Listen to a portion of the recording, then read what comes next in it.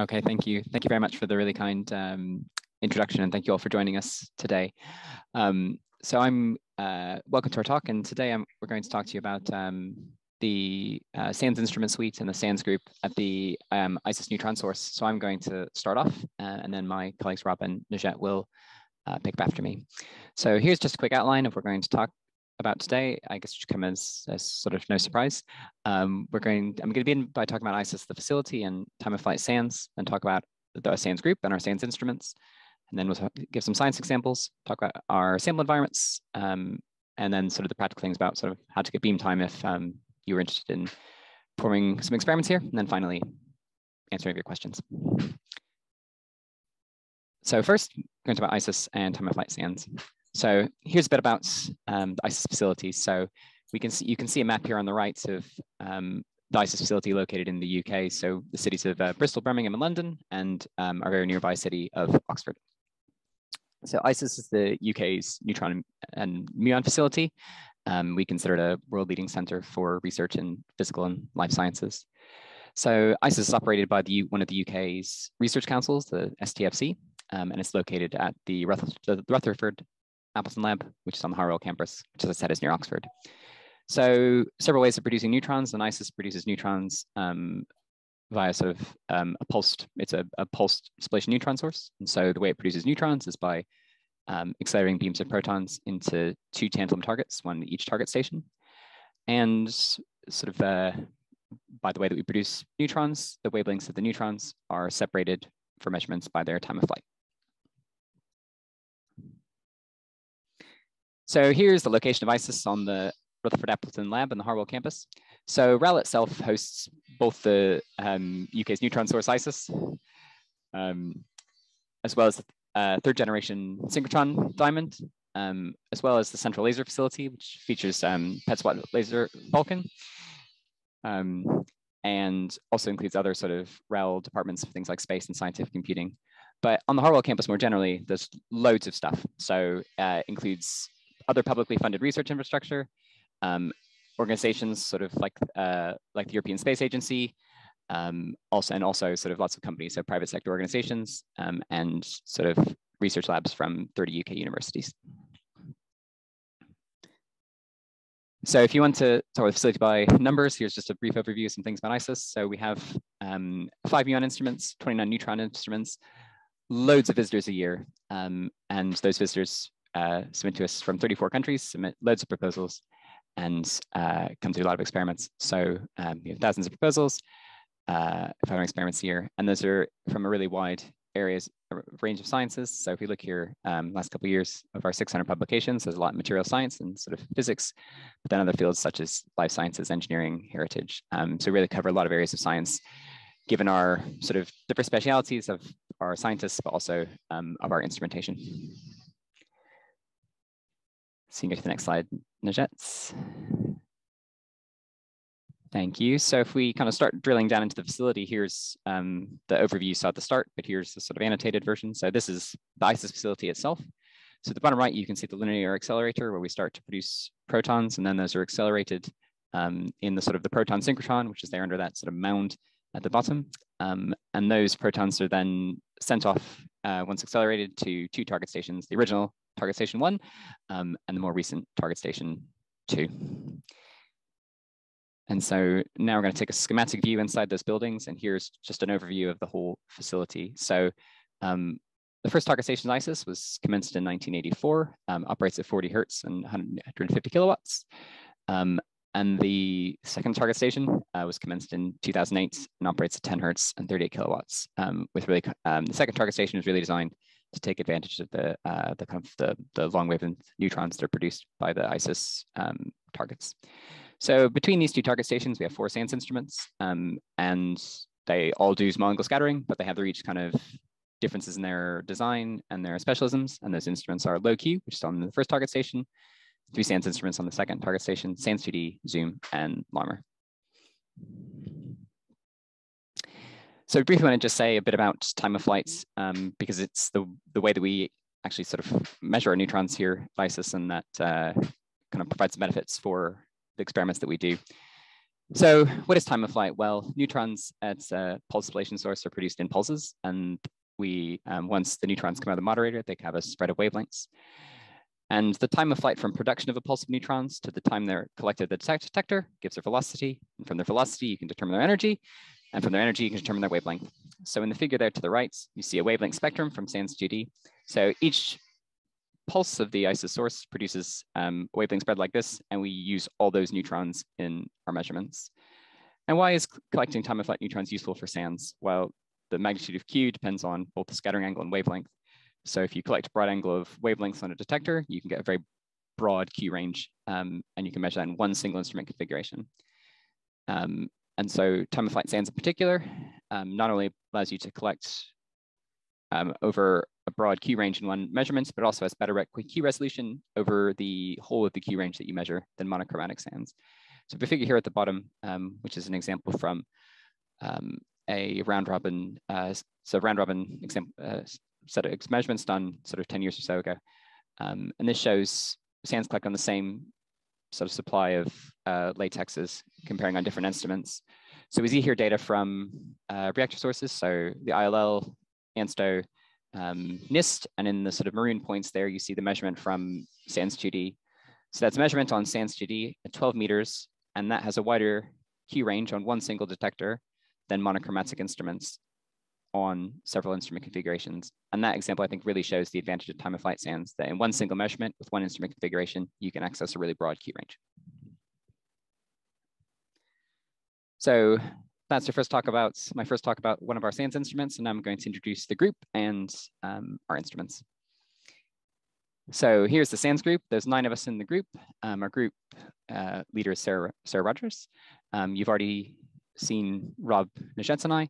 The other members of the group are Steve King, James Douch, Dirk Honecker, Leiji Cavalcanti, Diego Albafanero, myself.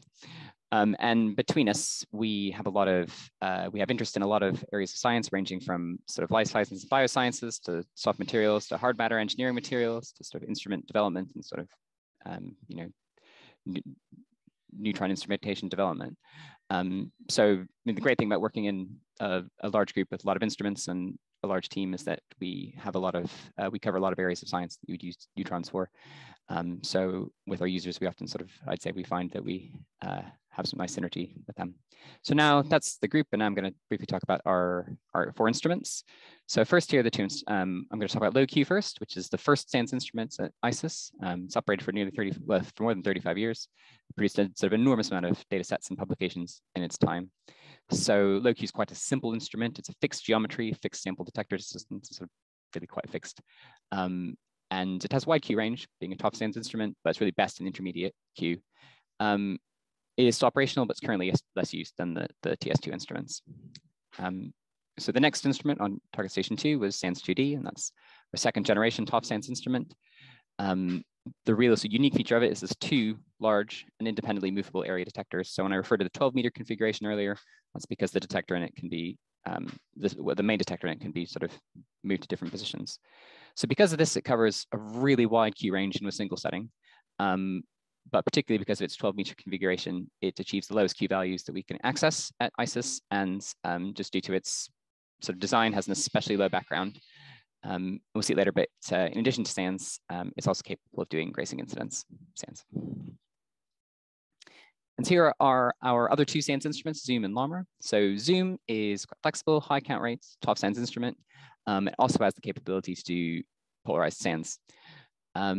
It features a high capacity 4-axis sample stage for putting kind of various sample environments in.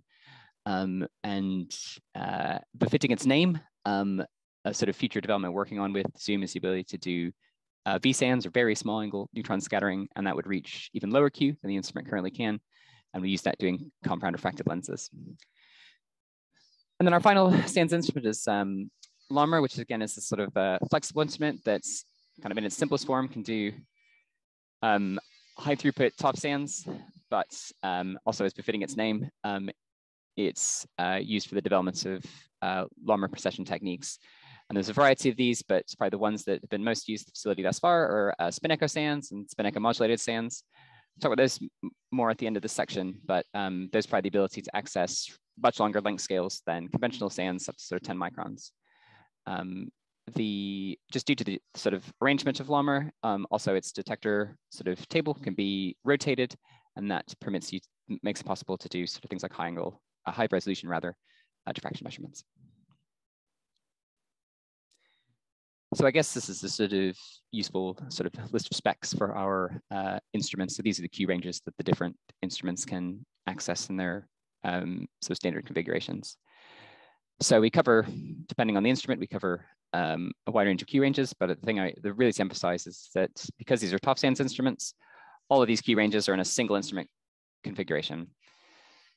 So these are the Q ranges as they currently are, but lower Q will be accessible in the future on Zoom with the vSANS upgrade, and longer length scales, not Q, and you'll see why in a minute, are accessible on LAMR using spin-echo SANS. And so the reason that I've spun spin-echo SANS out is because it's a real space SANS technique, really. So I'll briefly just kind of go over spin-echo SANS or CSANS, as it's quite a unique capability that we have on the instrument here. So you can see sort of LAMR setup for CSANS in the picture there at the top. And spin-echo SANS basically takes advantage of the use of spin-echo. So incoming neutrons are processed the same number of times before and after the sample. So processed in one way, go through the sample, and the same number of processions in the other way. So when you're actually doing a measurement, what you're looking to see is any small amount of scattering will reduce the sort of amount of neutrons that are polarized at the detector, and a decrease in polarization you can relate to some scattering.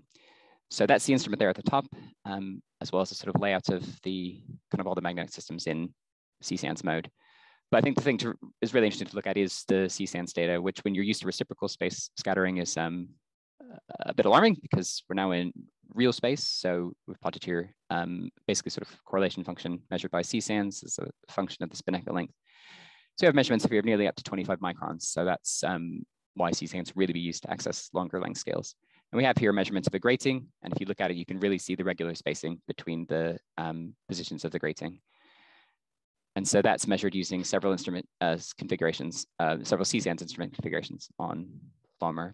So we've been doing a lot of work on this setup recently to both improve its stability and reproducibility. And we've had some really kind of nice results of that work. And we're taking on a recommissioning program to really understand and define the limits of that technique, and also to compare its performance to kind of a currently existing CSANS system at TU Delft.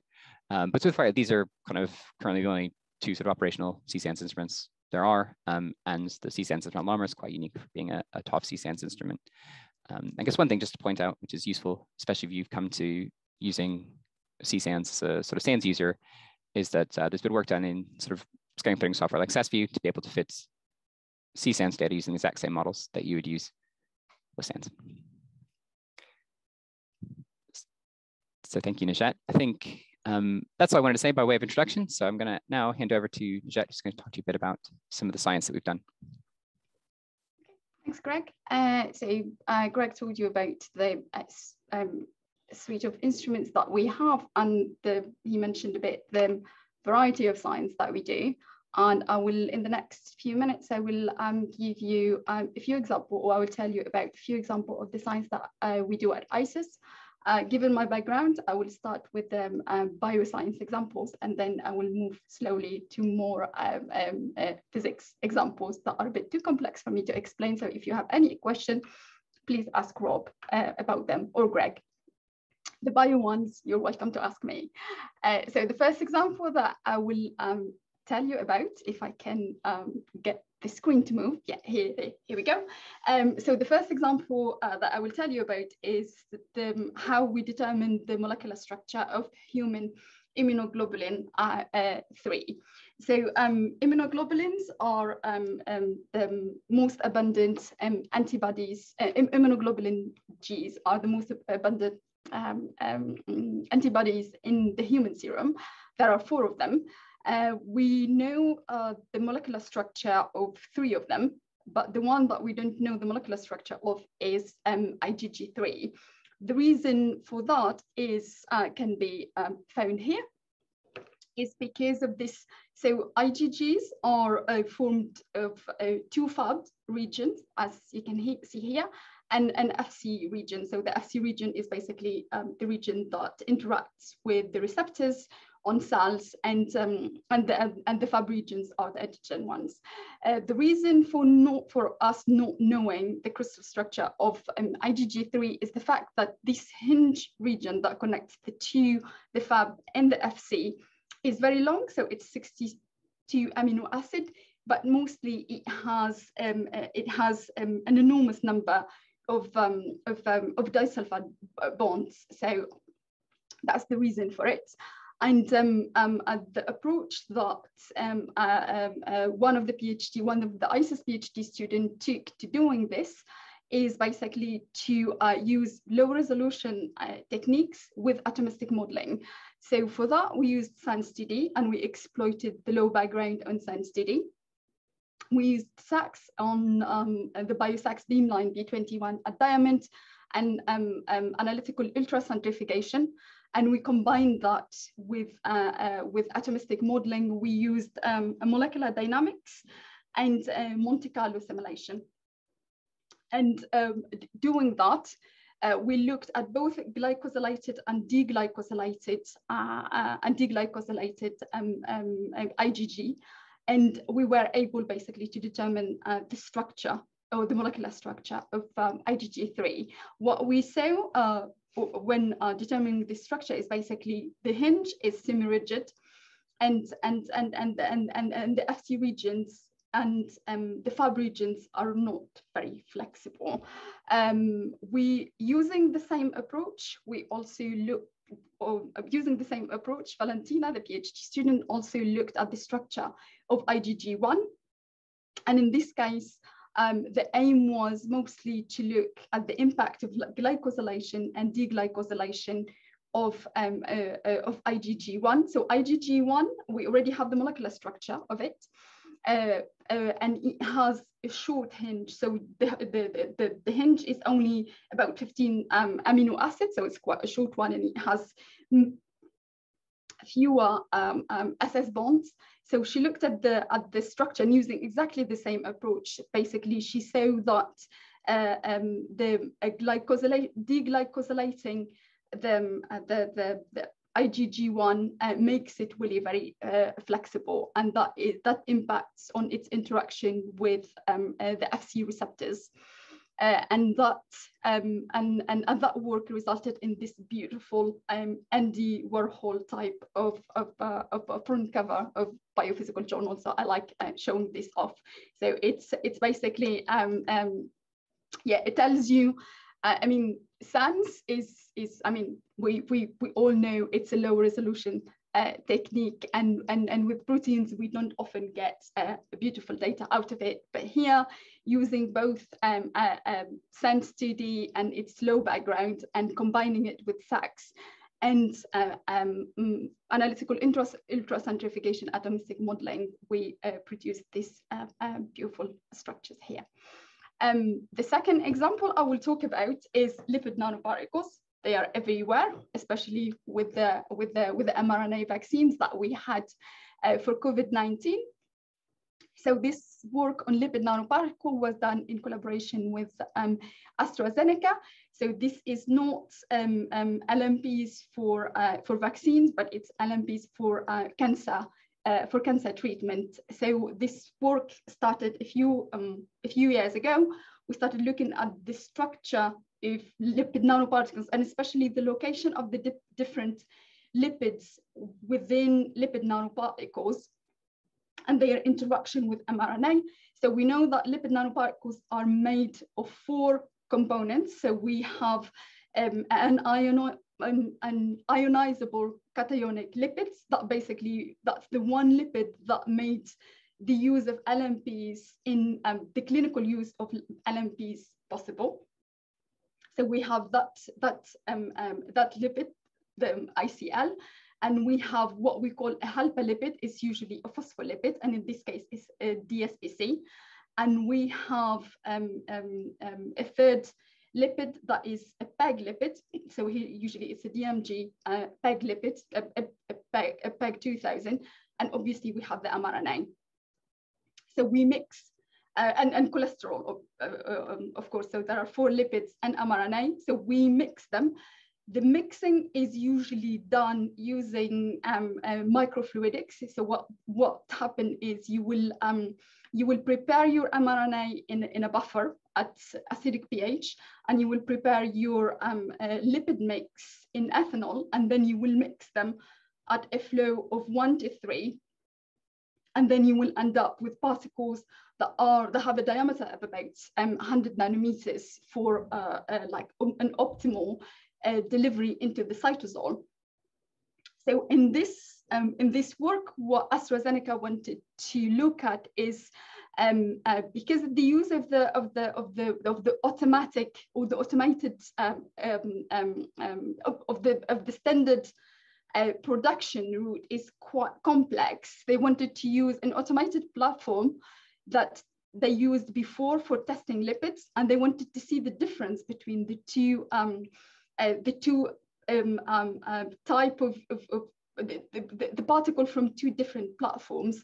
And what we notice is basically the automated LMPs have a better performance in vivo and in vitro, and they benefit, or they have a better delivery of mRNA to the cytosol.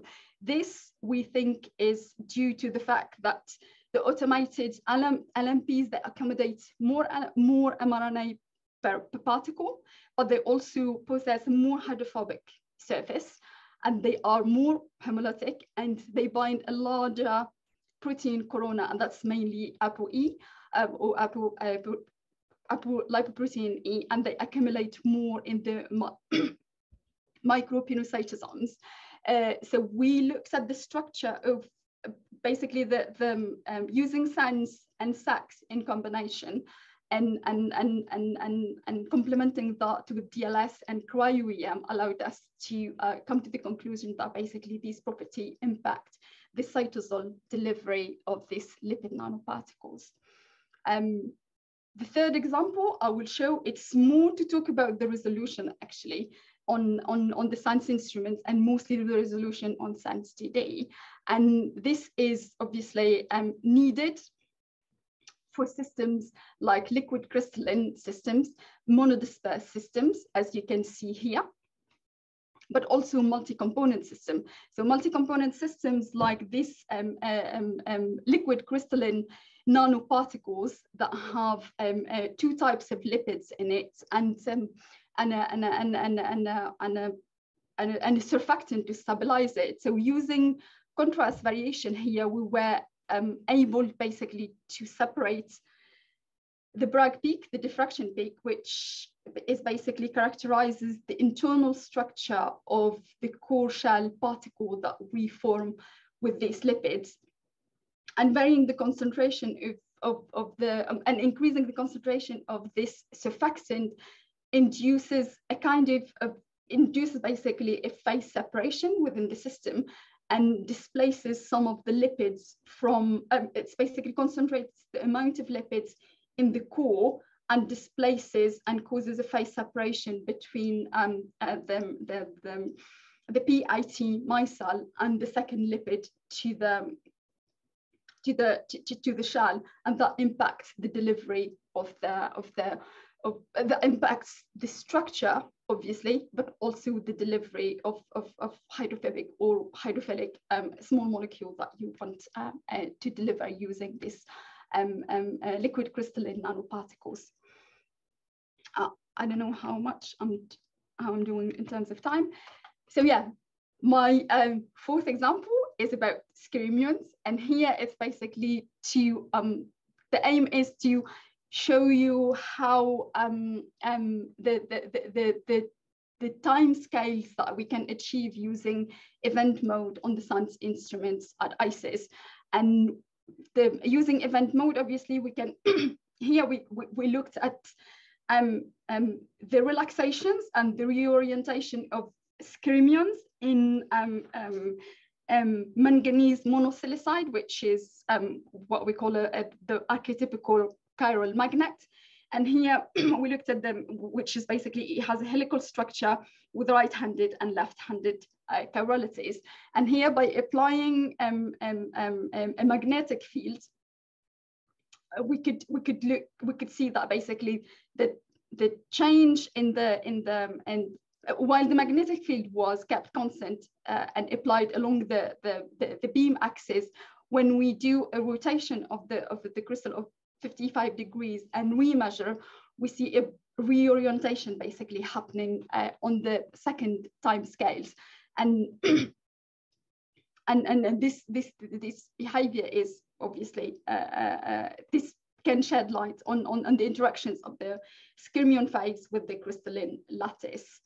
The next example, back to surfactants or soft matter, and this is basically what we do a lot of, especially on low Q.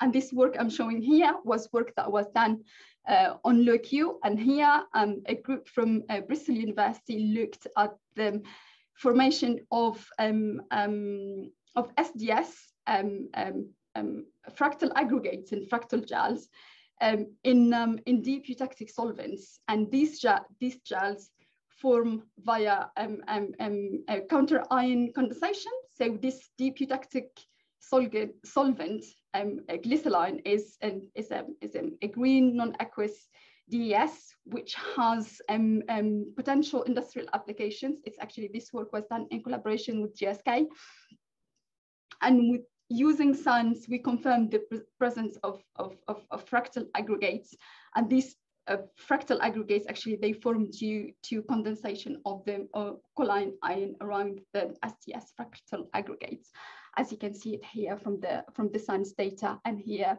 on this sketch, you can see basically the process of formation of these fractal dendrites.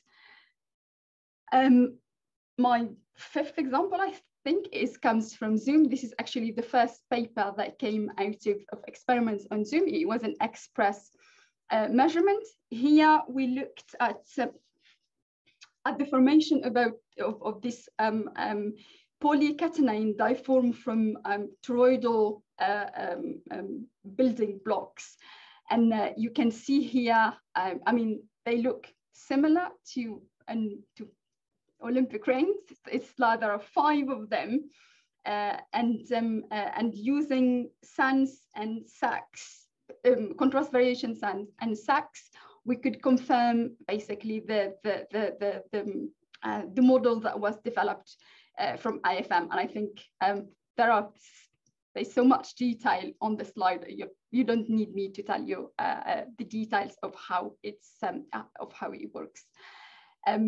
The last example I will tell you about is basically the use of GI SANS on SANS-DD. And the one thing I will say is basically the big advantage of using of doing tough GI SANS is the fact that you get a depth dependence because we get all the wavelength, and that gives us information about grazing incidence, near surface, and the bulk properties of a system. And here you can see the crystalline structure in, I think, at 10 angstrom in depth of a surfactant concentrated film on a surface. I think that's about it for me.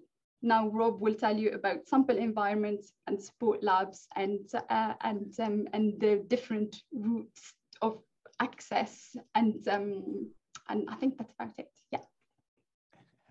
Thanks, Najet. If you have any questions about those things, obviously, then come back to us at the end. So the organisation of the support groups at ISIS is slightly different to some places, but essentially it's based around specialised teams. So we have a dedicated team for soft matter sample environment. They don't actually just look after soft matter sample environment. They also look after some cryomagnets and other equipment for hard matter as well. So it's a slightly misleading name. There's a team of 4 of them, and they're supported by the other specialist teams in cryogenics, furnaces, and electronics to enable us to deliver the program. They do a fantastic job. So for SANS, they look after a large suite of standard sample environment, including water baths and our sample changes, which I'll come back to in a minute. And they also help us to develop new things. So Najet was telling us today about a new piece of equipment they're developing for us where we'll be able to expose samples to light in an automated way to control reactions. They also look after the equipment for the reflectometers. So that includes things like Langmuir Blodgett troughs and things like that, which are somewhat more specialized. But it does mean they're a little bit stretched at times. So they're providing support and allowing and helping us to install equipment on both the SANS instruments and the reflectometers. So on Target Station 2 alone, that's already basically 5 instruments. So we have to be quite careful to keep them on side. The thing that won't come up later that's on this list, sorry, Najet, can you just go back one, is the 3D vector magnet, which we didn't actually include on another slide, but the work that was shown earlier with the manganese silicide was done in this 3D vector magnet, which enables us to trace out a magnetic field vector in any direction and to control that relative to Q. That's something we're exploring more and more at the moment, particularly with these topological systems. Okay, sorry, Najet, you can go on now. So in a bit more detail, we have our standard sample changes. Each of the instruments has one of these. In the case of the Target Station 2 instruments, they can contain up to 40 samples. And that's needed because sometimes our data collection times are around 10 to 15 minutes. So to put everything together for an overnight run, we need the 40 samples in all those positions to get through the night. Each of the decks can be independently temperature controlled. So there's an upper and lower deck on the Target Station 2 instruments, and low Q only has one. We also have the ability to install heating rods, so we can take these things up to a couple of 100 degrees for polymer work. We then also have a couple of cells which involve the use of a Lincam heater stage. So this is something that is a fairly common piece of equipment in particularly polymer labs in the UK, developed by a UK company, and it's basically a very small and very well controlled heating stage that we've inserted into a vacuum box to enable us to do very highly controlled ramping rate experiments with samples. We have 2 of these we can put on the beamline at any given time, and we can evacuate them or backfill them with gas. There's a couple of rheometers now, and these are the sort of preserve of Najet and James and Steve, but they produce beautiful data. And the new one that we have is currently being commissioned. And there's an older Bolin one, which if you did require 1-2 plane experiments, we could resurrect, but it will take quite a bit of work. Finally, on this slide, the Thar pressure cell is something that Sarah Rogers developed over much of her early career here at ICIS in collaboration with her old group in Bristol with Julian Eastoe. So this is specifically designed for looking at supercritical CO2 systems, and it has the ability to obviously create supercritical CO2 and look at that as a green surfactant or an environment for green chemistry. We can then move on to some of the stuff we were touched on earlier when we were talking in Renal. So we do have a number of different bits of equipment for looking at secondary characterization. The NERF cell was developed in collaboration with Adrian Rennie in Sweden and Cedric Dicko at the University of Lund. And this enables us to use a 3D printed holder that contains a flow-through cell. And we can bring in UV vis spectrum and spectroscopy, and also fluorescent spectroscopy into that to measure that simultaneously with the SANS. And when we flow material through here, we also have the capability to measure the fluids that are coming through with a densitometer if required. So we can have a cross-check to look at how the mixing has been done when we've used either an HPLC pump or some syringe pump system to pump the samples through. We then have a DLS to measure simultaneously, and this will be installed again on SANS2D on Friday. So again, this is a piece of equipment that was developed to operate simultaneously and is more or less routinely used, but hasn't been used so much in recent years. But if you do want to use it, then obviously a careful discussion with the instrument scientists is necessary. Something that will come later this year is size exclusion chromatography, sorry, SANS, which is something that Najet and James have been developing, particularly for biosystems. So this allows us to perform size exclusion chromatography on the materials before they're injected into the beamline in order to enhance the uniformity and reliability of the measurements. So previously, particularly with biological materials, we were finding that the things that got to the beamline were not what people thought they were. So these things have been developed in order to significantly improve the performance of SANS with biological materials. Finally on here, the 17 Tesla magnet is something that, again, is fairly specialized and has to be actually brought here specifically if you want to go up to those very large fields. The standard magnets we have are 7 Tesla and now a 3 Tesla magnet, which enables us to transport a polarized beam through it for polarized neutron SANS measurements. Okay.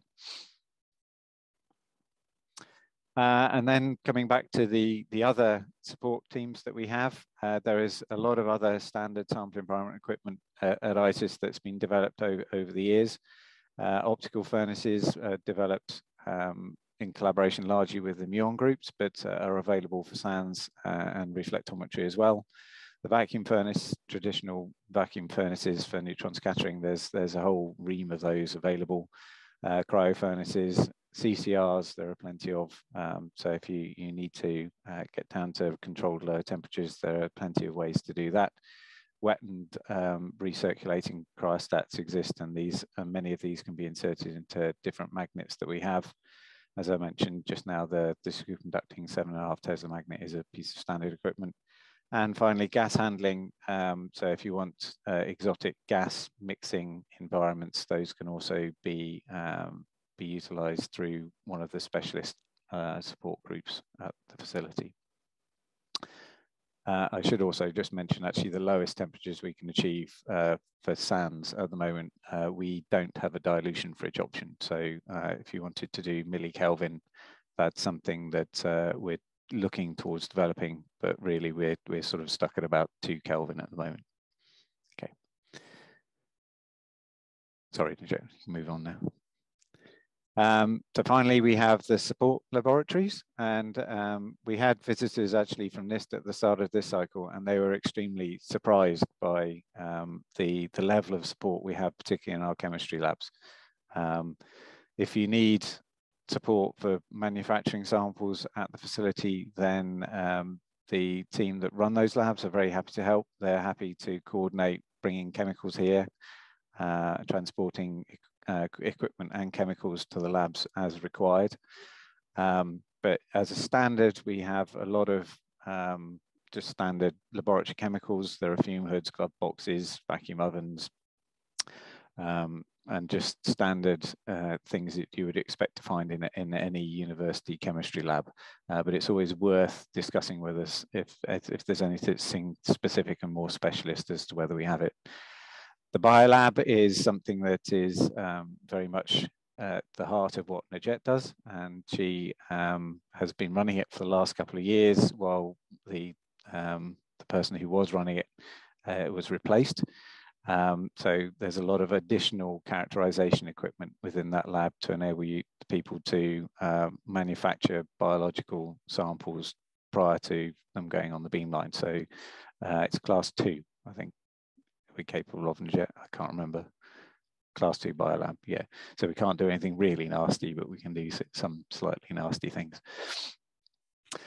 There is also a materials characterization lab, which is external to the main hall, but is run as a support facility. So if you have an experiment at ISIS, but you want to cross-check your samples with, say, X-ray diffraction, X-ray fluorescence, DSC, AFM, there is the ability to do that as part of a proposal. As long as we know you want to do it, we can arrange for training and to book that time in for you to do that while you're here. And then finally, we have the deuteration facility, which is a mechanism by which we can produce for you certain deuterated chemicals. Again, this is something that tends to go through the proposal system. So if you have particular needs for deuterated chemicals, the earlier you communicate that to us, the better, and we can enter a discussion with the team in the deuteration lab to establish whether we can do the production of those materials for you or not. Often, though, they actually carry a stock of quite a lot of more simple surfactant-like and lipid-like chemicals that can be leveraged for experiments. Okay. And finally, on to the beam time application process. As a standard, we have the sort of typical type of system for these facilities. We have 2 main proposal rounds a year, in which you submit a 2-page justification for your request for beam time, along with a lot of other information to do with the samples and mechanisms of funding and other things, information that's gathered for our funders.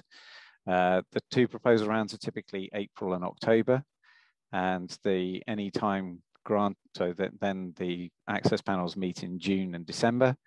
And so time from those panels is typically given maybe 2 to 3 months, starting in a block 2 to 3 months after those rounds. So you would expect time from the June round to be scheduled in the autumn, fall of the rest of that year, and then from the December round from sort of March through to August type time throughout the course of the year. That's fairly standard. So we can just go on to the next one. So there are 3 types of access that are mainly accessible to non-UK people. The direct access is the one I've essentially just described, where you would put in a 2-page proposal, and that would be peer reviewed by our access panels, and then scheduled 3 to 8 months after the proposal deadline. Rapid access is then a mechanism by which you can submit directly, and the proposals will be reviewed by the internal teams, but then also submitted to members of the access panel.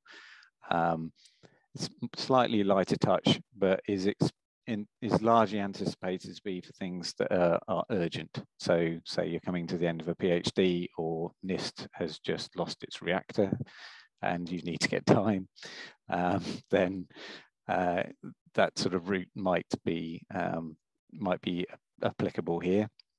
And then finally, the express route that Najet mentioned in passing for Zoom is a postal system. So if your samples can be shipped postally or prepared reasonably simply at this end, and will work at preferably room temperature under sort of reasonably undemanding conditions, then we can do postal stuff.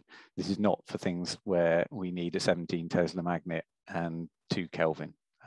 It's really for more standard checks to see whether things are going to work if you then put in a full proposal. Finally, there are industrial routes as well, but those have to be linked to UK industry, and obviously there's a commercial route as well. So if you wanted to pay outright for time, you can do that. But typically that would be something you wanted to protect the IP on and lock the data down. Okay. So the proposal system is obviously, you can find it through the main ISIS website. You can go through this link for users, or on the main front page, there should be this nice click here to apply for beam time banner. And that will then take you through into the system. You obviously have to log on and create an account, and then it should be relatively straightforward from then on to follow the system through. It's fairly self-explanatory, although there are an awful lot of questions. The rounds get locked when they're not open, so you won't be able to click on something that you can't access. So it should be fairly self-explanatory as you go through. And I think that's it, isn't it? Yes. That's all right. I did remember what we were doing. So thank you, everyone. And any questions?